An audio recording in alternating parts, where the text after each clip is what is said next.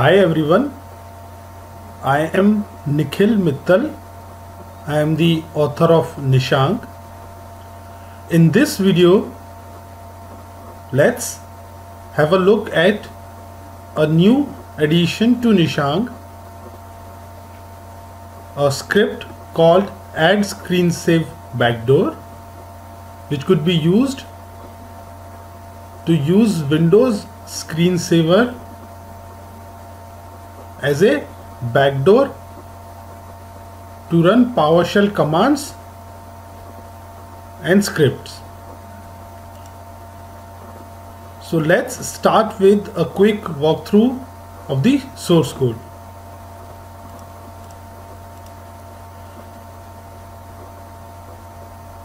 Add-ScrnsaveBackdoor is a function which accepts 4 parameters: the payload URL, arguments, and a screensaver path. So first of all, the script checks for if screensaver has been enabled on the target. If it is not enabled, then it is enabled by adding this registry key. Note that by default the script uses this screensaver. So if it is not enabled, the screensaver is enabled, and if it is enabled, then its name is recorded. Also, to enable screensaver, the screensave timeout value of this registry key needs to be enabled in addition to the screensave.exe. So again, if it is not enabled, we enable it with a timeout of 1 minute, and if it is enabled, we set the timeout to 1 minute. Now we will come back to this portion in a second. So we have enabled the screensaver. Now this portion checks for if the payload has been provided by the user or not. Let's come back to this in a second. So having enabled the screensaver, we use the debugger feature of Windows, where we can attach a debugger to any external process or file. We use this path. If it is already present, we add our payload to this path, and if it is not present, we create it and add our payload. Now, how is the payload created? Note that here we are adding the reg value as a payload, and reg value is constructed using the payload. If the user doesn't provide it, it is constructed using this PowerShell command. So this is what would be executed, a PowerShell one-liner downloader. So the payload URL goes here, and arguments to the script being executed goes here, and in addition to that, we add the path to screensaver with the run flag to it. So this thing is required so that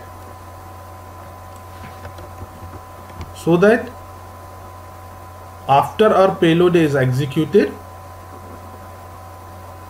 there is a screensaver on the screen, which makes it appear more legit.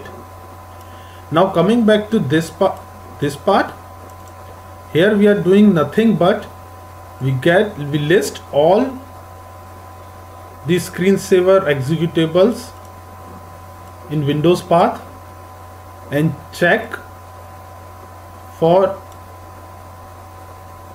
and we list all those which are not enabled, that is all but this one. Why so? Because if we select the one which executes our payload or which is already enabled, there would be an infinite loop wherein we call our payload and then we execute the screensaver, which in turn again calls our payload. So to avoid that, we use all the available screensavers but the enabled one, and from that list we select a single one to be used later on. Again, if the payload is not provided by the user, the default one is used, and if it is provided by the user, then that one is used. Now for this demonstration, I have added the function call in the script itself so that it could be easily used with PowerShell remoting. Now let's run this on a remote machine. Note that I will be using credentials here, but PowerShell remoting works fine with let's say passing the hashes of an built-in administrator with SID 500, or you can always get credentials or a shell access to a remote machine. So let's use invoke command to use this on a remote machine. That remote machine would be a machine in my local domain. Let's pass credentials to it.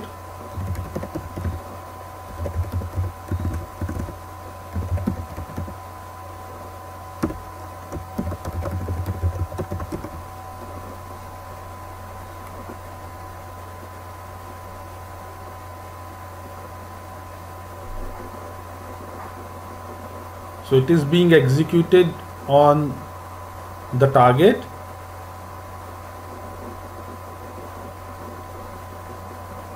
As you can see that the payload has been added as a debugger for ribbons.scr. Now on our target, let's use monitor ES, which could be used to execute a screensaver immediately, so that we need not wait for a minute. So pressing the key Q should execute the screensaver, or we can lock the machine. So as you can see that while I was testing, we had a meterpreter. So let's run a meterpreter handler, a reverse HTTPS. So now let's lock the machine so that our screensaver gets executed.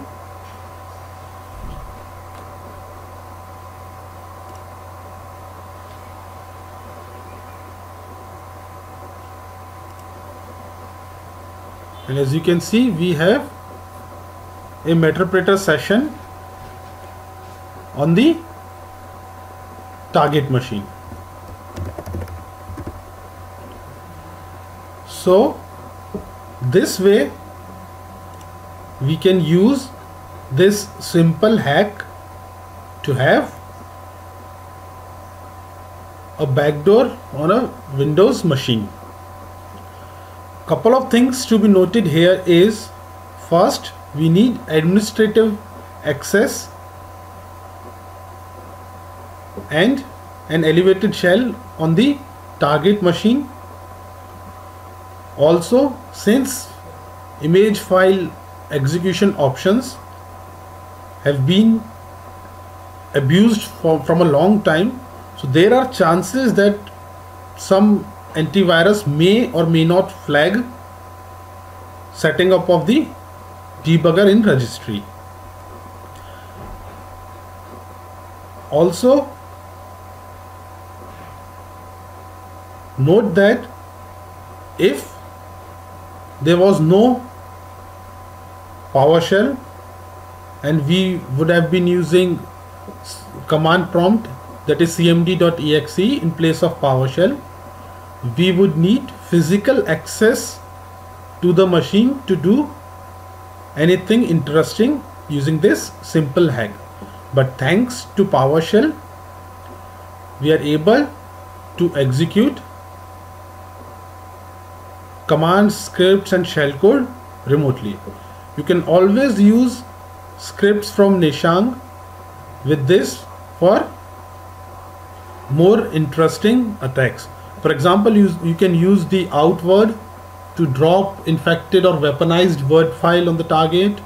You can use different backdoors or port scans or anything available with any of the offensive PowerShell tool out there. So that is all for this video.